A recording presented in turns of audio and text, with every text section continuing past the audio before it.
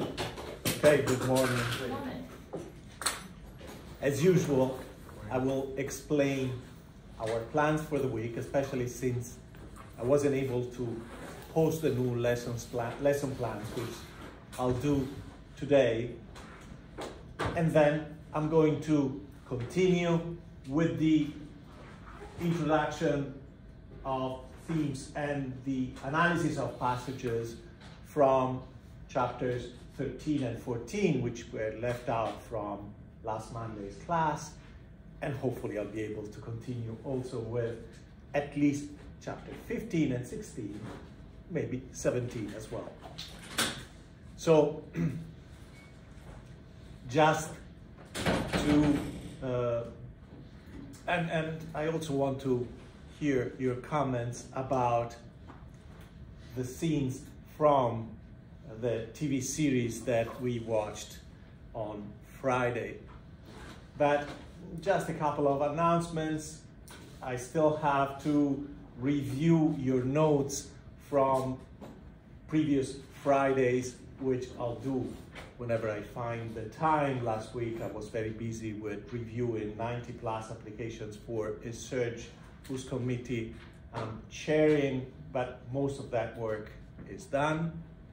I also have a few emails in my inbox, which is not usually the case at the end of the week or at the end of a day. So in case you wrote to me, don't worry, I'll get to it between today and tomorrow. So as far as the week goes, on Wednesday, I'm going to introduce a new Machiavellian text, which is the New Machiavelli by H.G. Wells. On Friday, we will continue with House of Cards, transitioning from the BBC series to the American version, okay? I will post a few readings, including excerpts from the new Machiavellian text of Friday, and we will spend this Wednesday and next Wednesday on that particular text. I'm pondering whether to add one more text to our Wednesday series of Machiavellian text, or to spend more time during the last week simply reviewing what we have done, discussing topics in preparation for the final exam.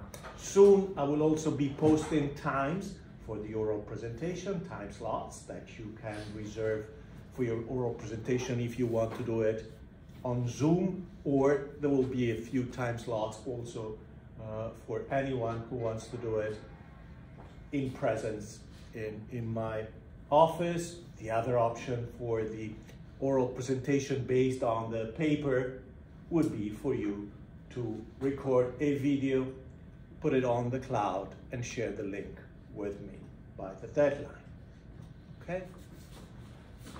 So, first thing first, if you were here on Friday, we watched some scenes from the 4th episode of the 1990 BBC version of House of Cards, and examined the Machiavellian nature of the main character, Francis Urquhart, who goes from being one of the leaders of the Conservative Party in the British Parliament to, by the end of the first season, being appointed Prime Minister. Do you have any comments about the series, about the characters, any questions? We can entertain a discussion for a few minutes now. Yes, Christine. I think what you said about Urquhart being primarily almost Shakespearean more than Machiavellian, particularly with the addresses to camera, which he does several times, because Ian Richardson is Shakespearean to his core. But very theatrical altogether. Yes, very theatrical. It's all BBC actors are just like that, but it's it really was, just a lot of it was, noting the various, just like moments where he's more Iago, then moments where he's more Macbeth. But they just very deliberately drawing that comparison where, because with Shakespeare, it's in some ways it's kind of the inverse of Machiavellian, is that in that his protagonists tend to have the kind of wrong virtues for the situations that they're in. They're better at situations than the ones that they actually run into. or they may have virtues that could have been put to good use, but what is tragic about their journey is that the circumstances never allowed them a fair chance to be good or valiant or heroic, right? Yes. And keep in mind, as far as the breaking of the fourth wall and talking directly into the camera, that was added by the BBC series, repeated in the American version with Kevin Spacey. It was not part of the novels on which the series was based, Michael Dobbs' trilogy of novels with the same character. However, those novels, because of the success, first of the BBC series, then of the American version, were republished and revised and edited multiple times to make them match more closely the series, to the point where they added at the beginning of each chapter a short, a few lines to mirror the situation in which the character is talking directly about the readers, the viewers in their case, explaining what they're doing or why they're doing certain things, or talking about life in general. Yes, but I agree with the Shakespearean analysis of this. Who else? More comments or questions about the series we watched? Or even reactions, right? You don't have to like it, and I believe especially the 1990 BBC version is harder to like, especially because it is dated in terms of style. No one would produce a series like that, although the BBC might, because they have this penchant for things that are more theatrical, long exchanges, a lot of dialogues, and little action really taking place, right? So even your reactions are welcome to the style of the series. What did you think about it? I would appreciate a different point of view.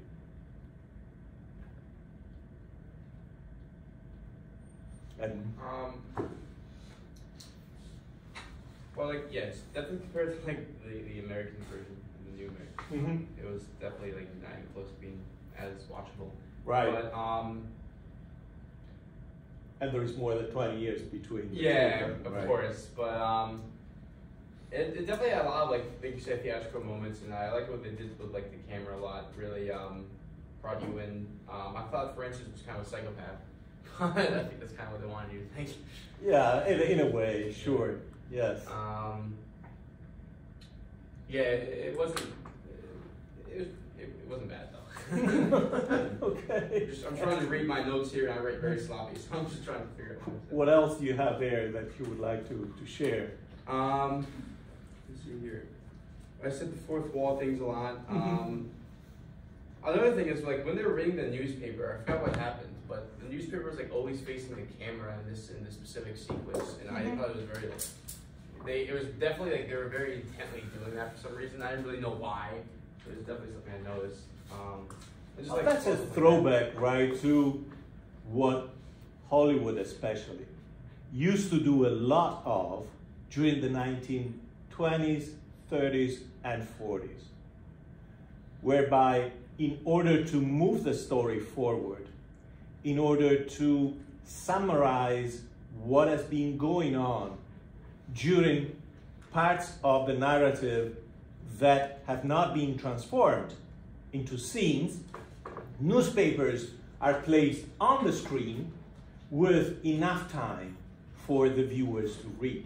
Of course, at that time, it was kind of natural because a lot of the viewers, the theater goers, would have had some exposure to the silent movies where you had normally a combination, a mix of text to read and visual elements that add the core of narrative, right? So if you go back to the movies of Frank Capra, for example, you find a lot of those newspaper scenes, but in general, it was used a lot, because if the hero is famous enough to be covered, and we saw that also in Little Caesar, I believe.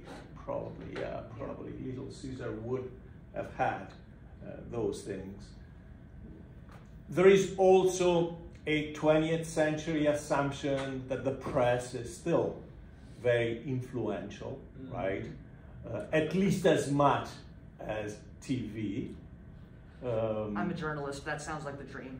Right, in many ways. And you just have to look at the numbers, right? Even if you look at the sheer number of copies sold, especially in Europe, of newspapers sold.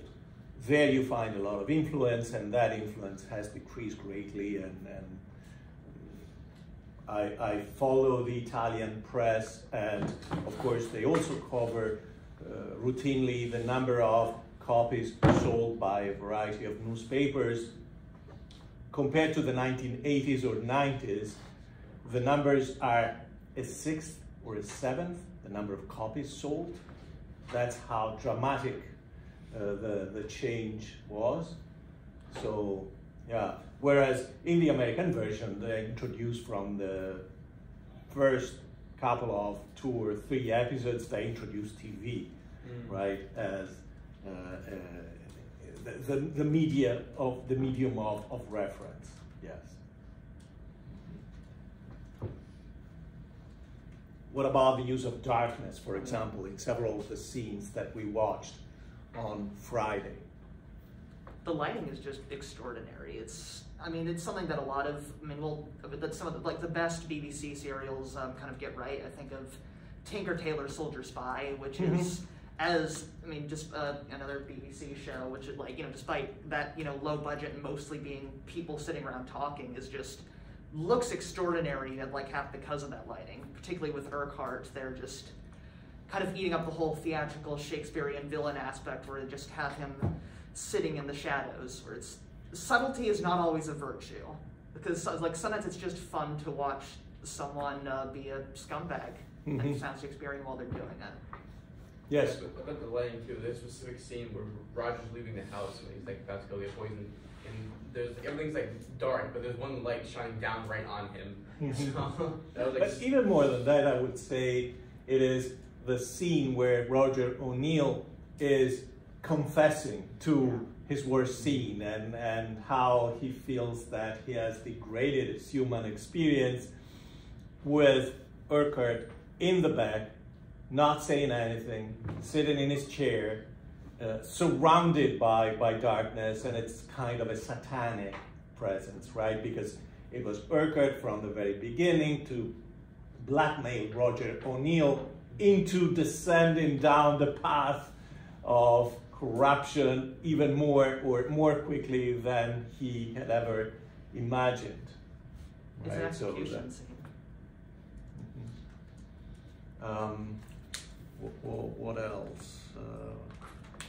Oh, yes. So going back to one of the points that I made on Friday, besides the series feeling a bit dated in terms of style, and keep in mind that so in between, in a matter of a few days, last week I mentioned how the series was available on Prime Video for Prime members for free. It was removed from the freely available titles, and it was replaced with a paid version, and the paid version is the 4K version. Of course, the series was never shot in 4K, and let me tell you, the 4K version is worse than the regular version, because TV was not that bad in terms of photography, and the 4K version, they enhanced the contrast, but they managed to make it fuzzy in some scenes, in other scenes a bit fuzzy, and the colors are not the same. But one thing that I remarked was that in order to have any kind of leadership and use it profitably with a combination of force and influence, you need to have some kind of charisma. You need to have people drawn to you even when you are duplicitous, right? And from that point of view, my personal opinion was that Ian Richardson plays the character beautifully, but Urquhart doesn't have that much charisma. We have no trouble, no problem believing that he is being duplicitous. However, or that people might fear him and feel his power in terms of influence, in terms of being seductive in political terms, let alone in human and sexual terms in reference to his relationship with Matti. I find that harder to believe. What did you find about the character? Did you find the character to be charismatic enough, to be carrying enough influence to sustain his leadership, or just Machiavellian, just duplicitous, without much charisma? Interesting, but not charismatic. A lot of it is that he's not completely a kind of psychological or naturalistic figure. He is kind of, well, like you said, a satanic figure. He's kind of almost pure lust for power, pure libido, which is, if it's charismatic, is a different category of charisma. Where it's kind of playing on people's vices and almost like on this basis of kind of understanding them on some level and breaking down the will, which seems to kind of go right past that aspect of kind of charming and winning people over, where it's authority without love. But what did you think then of the fact that Matti Storin, the young journalist, seems to be seriously attracted to him and authentically enamored, that she appears to fall in love with him, even though she herself is trying to be manipulative? She's recording their meetings, their encounters, including when they have sexual encounters and they're in bed. I think it means a man wrote it. Not believable, right? Yeah. Yeah, that's about what I. But it would also just, I think, it helped actually see scenes of them interacting, because I don't think we really got much of that in the episode that we watched. No, there is this ingenuity, this naivete, rather, to the character in some of the scenes, to the character of Matti Storin, that doesn't really come out as entirely believable. Absolutely. Okay, so keep in mind, this is what we're talking about when we're talking about chapters 13 and 14 that we'll look at today. We are still within a group of 3 chapters where Machiavelli, in the middle of the book, The Prince, is discussing the use of soldiers, especially mercenary soldiers and auxiliary troops. Mercenary soldiers are soldiers that are hired by states during the Renaissance, states such as the city of Florence. For the most part, they come from outside the state. Keep that in mind. We're talking about entire military unit, from the size of a battalion to the size of a brigade, so from a few hundred men to a few hundreds to a few thousand, that are being hired for a period of time by negotiating with their leaders, with their military leaders, and they come from areas of Italy or areas of Central and Eastern Europe, where the local population relies for their economy on the influx of money produced by sending out their young men and adult men to fight in different places for sometimes just a few months a year, from April through October usually, or for a few years in a row if there is a heightened kind of crisis.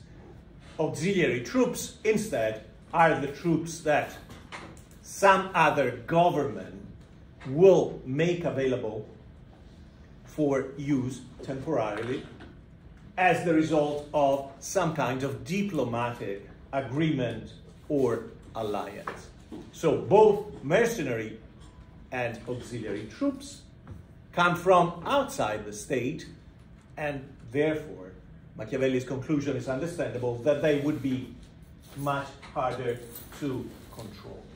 So keep in mind that we're still observing the emphasis on both the material use of force, going to war with these soldiers, and the immaterial or indirect use of force, for example, having a reputation based on your control of a good quality army that would ensure fewer attacks from the outside, because people will think that it is difficult to defeat you. And of course, the other side of the equation is how much authority based on this force you have within the state. So this is the borders of the state, the interactions with other states. This is inside the states. Keep in mind also the central notion of control. Power means to have control of a situation, and power in general is not finite, according to Machiavelli. Keep in mind this distinction, which is one of those that is kind of lost sometimes in the scholarship or in the reactions of the average reader going through the prints. In general, power is not finite. But whenever you enter into a situation, whenever you engage in a war, for example, in a specific context, then the amount of control within that situation is finite. So the more control you lose, or the more control you assign to others, for example, troops that are not directly loyal to you, the less control you have for yourself. And therefore, you enter a kind of difficult situation. So chapter 13 is about the auxiliary troops, troops lent by another government. Chief example would be the French troops that the French monarchs from that period could make available to the papacy or to other Italian states. Even the city of Florence was, during several years in this period, within this period, very close to the French monarchy. According to Machiavelli, auxiliary troops, they're even worse, because you have less control over them. In fact, if they lose the war for you, you remain defeated. Remain is the key here, meaning you cannot come back from that kind of defeat. If they win the war for you, so if they deliver on the goal that you had in mind, you remain their prisoner, because their amount of control is increased as a result of this victory, and within the same situation, you have less control. However, as usual, you can find exceptions. In this case, the reference is to Pope Julius II, who succeeded Cesare Borgia's father after a brief papacy. And Julius II was very much a political leader and even a military leader. He engaged in many military campaigns in central and northern Italy with the help of French troops. The exception in this case can be explained with good fortune, which brings us back to the theory that we have many times looked at, that a true Machiavellian system is one where you find a certain amount of predictability of the outcome and repeatability of the outcome. That is to say, you don't rely just on circumstances that might not occur again in your favor in the future. It also tells you what we've said multiple times, that the Machiavellian system does not rely on complete predictability, complete reliability, or complete repeatability. That those exceptions are the result of the understanding that you can have a probable victory, but you can never be completely sure, 100% sure, of how and when you will achieve your outcomes. And of course, the last sentence is the simple corollary of what we said before. The plot for your ruin is already prepared.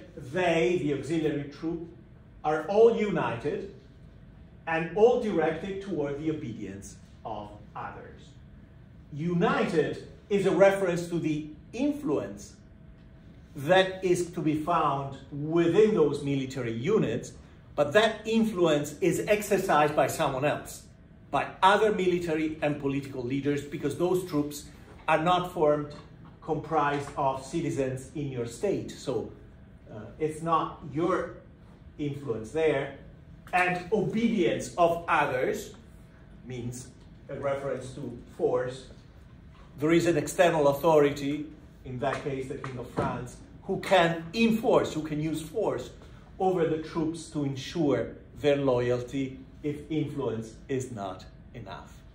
Neither aspects of power here are controlled by the person, the leader, who borrowed those troops, and therefore it automatically, you know that all the power in the hands of these troops means less power in the hands of the leader. Machiavelli then goes through a comparison between mercenary troops and auxiliary troops, but we can skip that and goes to the conclusion, right? A wise prince, therefore. And you find the kind of logical development of the reasoning that is typical of the prince, and especially some chapters, including these. And you find all the elements. I just took the passage and broke it down line by line with different levels to show you the logic in the reasoning. Has always avoided such arms, auxiliary or mercenary, and relied on his own. Machiavelli favors arming the citizens, training the citizens, even though he himself, during his life experience, failed at creating a successful military unit made of peasants. And the issue clearly in an early modern society such as that of the state of Florence was the same kind of issue that Western countries and other countries throughout the world are facing. That is to say that the citizens of Florence don't want to fight for their own state. They'd rather pay someone else to do it. And the next best choice for Machiavelli in real life during the 1500s, when he was serving the so-called Republic of Florence, was to arm the peasants. Because the peasants, being less powerful, less influential as members of the state, they were at the margins of society already, and being more impoverished, respond more quickly to the promise of any kind of salary or reward, and they can be trained and made to serve in these military units, but those units were not very effective for Florence when Machiavelli was in charge of organizing that rural army. He has wished rather to lose with his own men than to win with others. It's just another way to say, look at the issue of control. Even if you win, you have not gained much control over the context, over that specific context. Judging it not a true victory if it was acquired with the arms of others, both in terms of material control and immaterial influence there is no positive outcome out of that. And he, once again, Machiavelli, mentions the example of Cesare Borgia. And this time, what's interesting for us in terms of style is that you see from the series of examples that Machiavelli looks at power as a process, as a dynamic process. So even though we've talked a lot about contexts and what happens in those contexts, the amount of control that is gained or lost, you still have to keep in mind that any kind of context is fluid.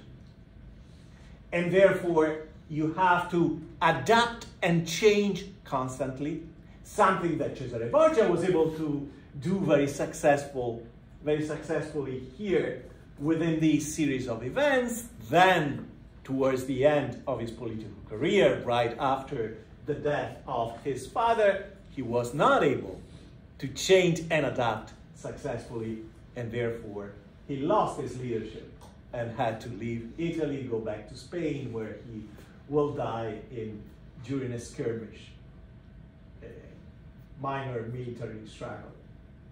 This duke, the duke is Cesare Borgia, entered the Romagna with auxiliary arms, bringing in troops that were all French.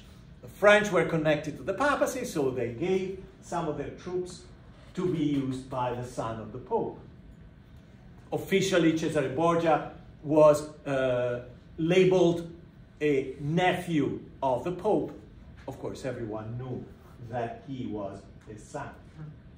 And with these, he took Imola and Forlì. So the evidence is there that you can use auxiliary troops with success, but then you have to manage the consequences.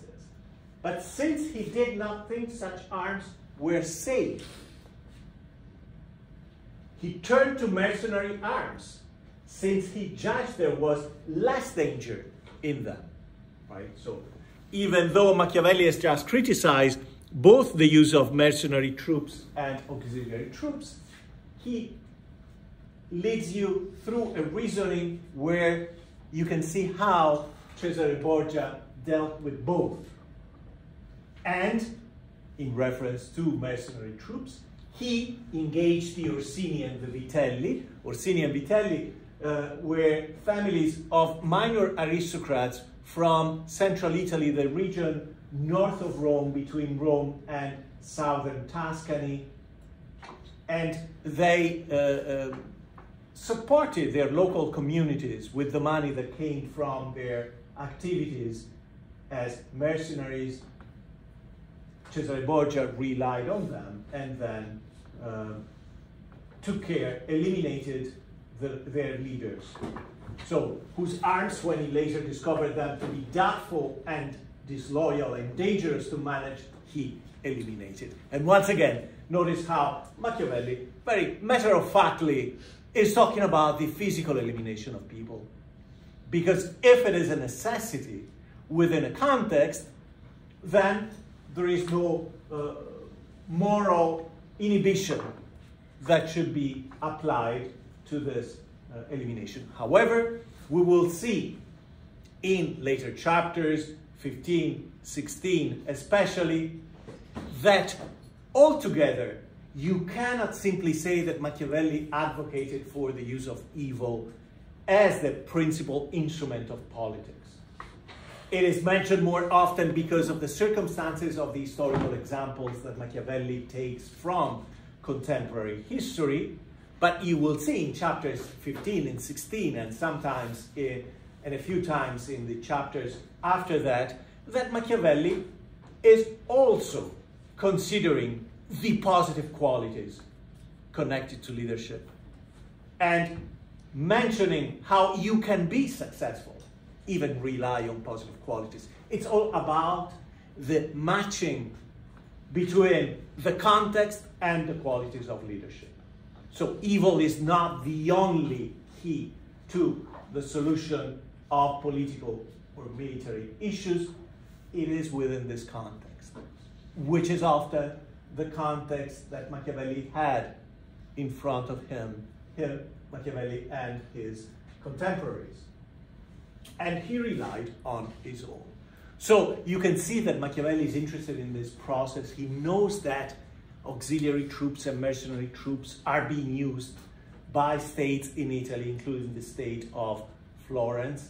And he's providing an example of how to exploit the strength of auxiliary troops and mercenary troops and then get rid of them and transition to what Machiavelli favors, which would be troops that you can control, over which you can have not only power, but also influence.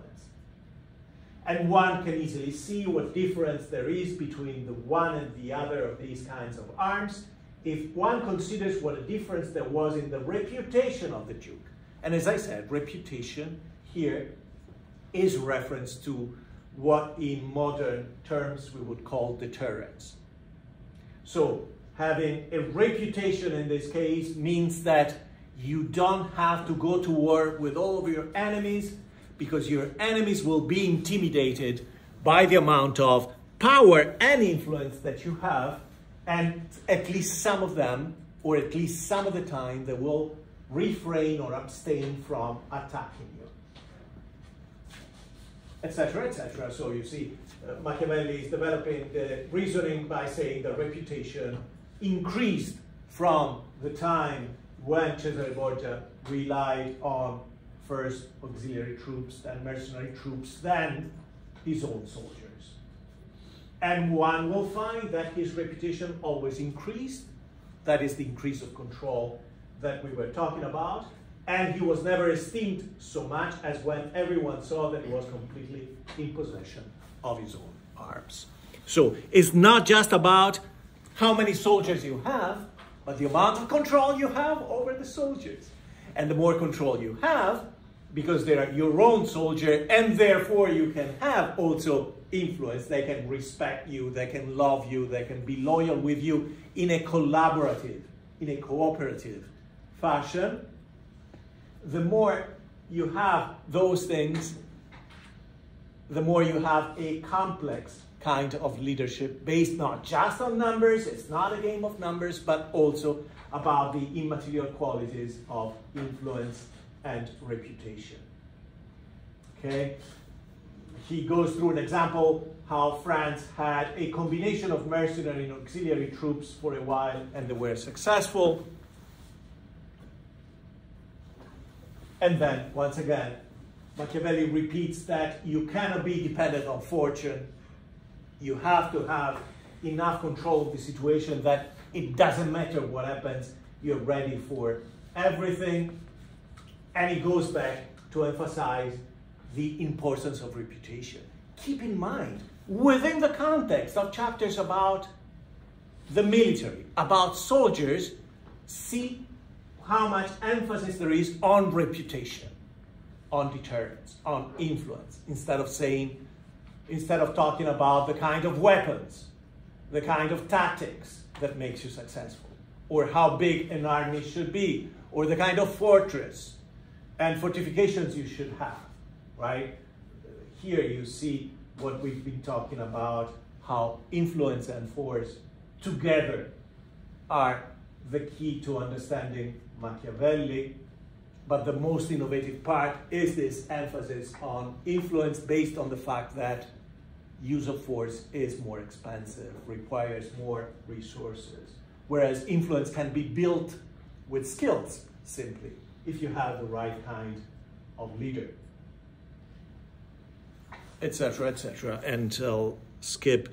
Machiavelli provides 4 examples. One of them is Cesare Borgia, but he goes back even to the Bible, of course, as an example of using your own soldiers.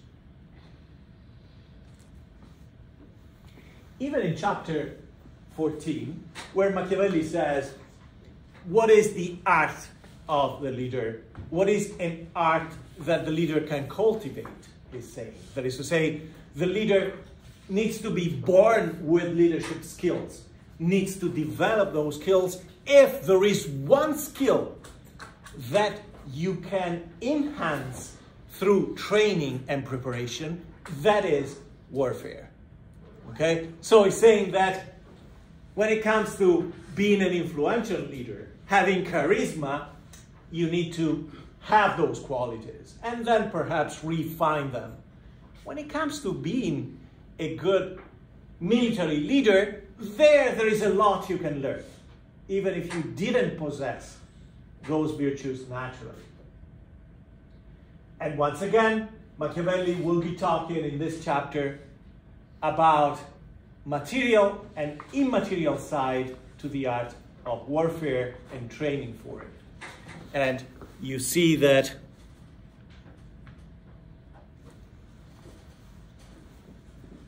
this is what the leader has to do in order to prepare for war, with deeds and with his mind. But both are combined. It's never just what you do. It's always the kind of knowledge you acquire. As to his deeds, beyond keeping his men ordered and trained, ordering here means organized, having a structure to the army, he must be frequently on hands. Now, keep in mind that hunting was one of the favorite pastimes of the Medicis, and keep in mind that Machiavelli is writing this book with an idea in mind that he will give this book as a gift to the Medicis, and they will employ him again. I mentioned how the Medicis liked hunting so much that when you go to Florence and you happen to see a popular poster with the 12 villas of the Medicis, the reason why they have so many is simply because several of them were placed not in any kind of strategic location in terms of their political campaigns and garnering support from citizens from different areas of Tuscany, not just Florence, but several of those villas were in places where where hunting was good because there was plenty of animals to hunt, birds, etc., or deers, or boars, wild boars, etc. Okay, so keep this in mind, which Machiavelli knew his principal breeders would catch. So he must be frequently on hands. And through these, accustom his body to hardships. So it seems like he's talking about becoming stronger. Not entirely. It's still a combination of physical strength and mental training, therefore knowledge. And meanwhile, learn the nature of terrains. And from this point on, it's not about the physical strength anymore. It's all about knowledge. Recognize how mountains rise, how valleys open up, how plains lie, and understand the nature of rivers and marshes, and take very good care, great care in this. This knowledge is useful in two manners, says. First of all, you get a better knowledge of your own territory, where you might have to defend your state if you're attacked. The other thing is that the terrain can be exploited tactically in similar circumstances. So when you go out and you see valleys and rivers and mountains, you know how to exploit the terrain in order to gain an advantage. Here, for example, the ridges, the valleys, the plains, the rivers, the marshes that are in Tuscany have a certain similarity with those of other provinces, so that from the knowledge of the terrain in one province, one can easily arrive at the knowledge of other provinces. And he mentions a leader from Greek history who goes out with his men and then engages in the contemplation and analysis of military scenarios. If your enemies were on top of that hill, and we found ourselves here with our army, which of us would have the advantage?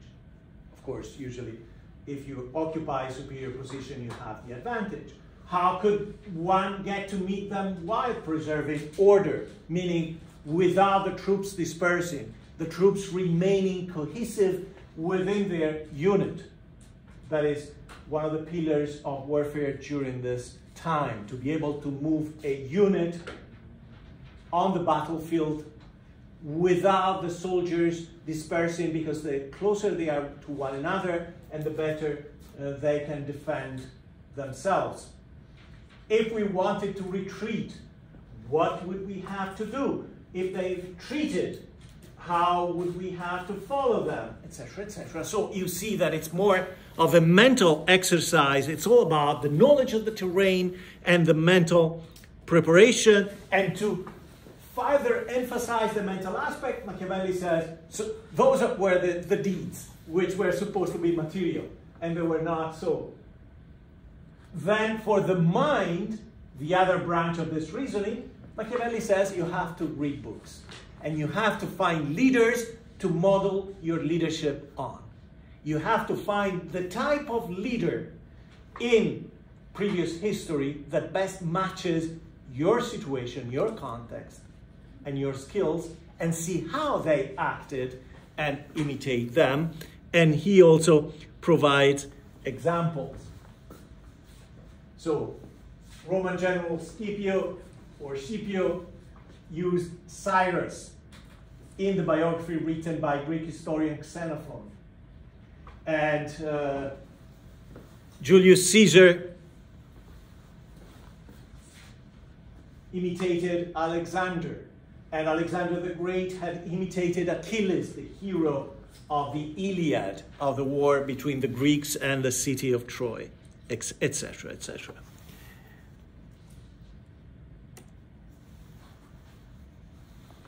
I'll use my Kindle app to introduce chapter 15. So these are directly the pages from the book as you find them. Let me see if okay. So this would be page 85 of the book, chapter 15, on those things for which men, and especially princes, are praised or blamed. And here you see that Machiavelli will introduce a wide variety of qualities, both negative, malicious, evil, and positive, saying that either can lead to success, because there is nothing intrinsic in those qualities, whether they be negative or positive, that will produce success. It all depends on what the context requires. It all depends on what will make you successful, and therefore it's not about ethics. It's about assessing the kind of skills and the kind of strategies that are necessary to achieve the outcome in a particular context.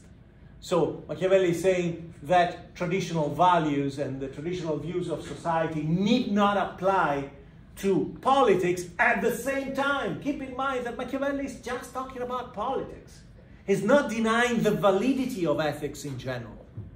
He's just saying that within that particular kind of game, you have to look for something else. Outside of that game, for example, whenever Machiavelli is looking down from the position of leadership, he's talking about the citizens. He wants the citizens to be as honest as possible.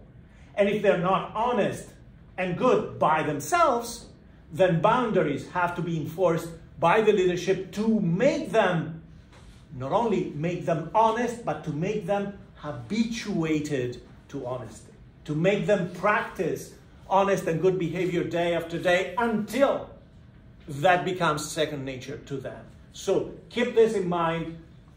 Don't fall for the trap of saying that Machiavelli simply advocated for any and all kinds of evil in any and all kinds of situations. It is not as simple.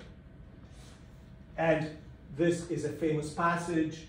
This would be the perfect illustration to what I was saying in reference to Benigna Machiavelli, the difference between ideal values and actual reality. Many have imagined republics and principalities. Of course, when Machiavelli is saying many, he's talking about other philosophers of politics. Have imagined republics and principalities that have never been seen or known to exist in truth. So, books written before Machiavelli usually include all the perfect qualities that a model prince should have. For there is such a distance from how one lives to how one ought to live, and that he who abandons what is done for what ought to be done learns what will ruin him rather than what will save him. Since a man who would wish to make a career of being good in every detail must come to ruin among so many who are not good. Which is like saying, look at the context, and if the other competitors for the same goal are not bound by the rules, then you shouldn't be following those rules either, because otherwise you are limiting your game and your chances for victory. Hence, it is necessary for a prince, if he wishes to maintain himself, to learn to be able to be not good. He's not saying the prince must be an animal, a criminal, some kind of cruel man.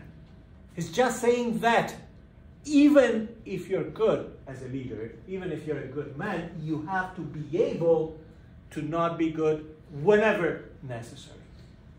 And that is vastly different from the simplification of Machiavelli's alleged endorsement of everything that is evil. And to use this faculty and not to use it according to necessity. Okay? A lot of what we've talked about in this semester is in this passage, including the psychological limitation that it's like Machiavelli is assuming that it is possible to turn a switch and be good or be evil depending on what is necessary in the context without that affecting your psyche. Whereas we know a lot more about post-traumatic stress disorder, how people who even use violence in a justifiable and socially justified way, from soldiers to cop, in the long run suffer the consequences of their engagement in violent activities. And as I said before, you find here a mix of good and bad qualities. I say that all men, when they're spoken about, and especially princes, because they're placed higher, are noted for some of the following qualities which bring them blame or praise. One man is held liberal, one a miser. One is held a giver, one rapacious, one cruel, one compassionate. The one is held a breaker of faith.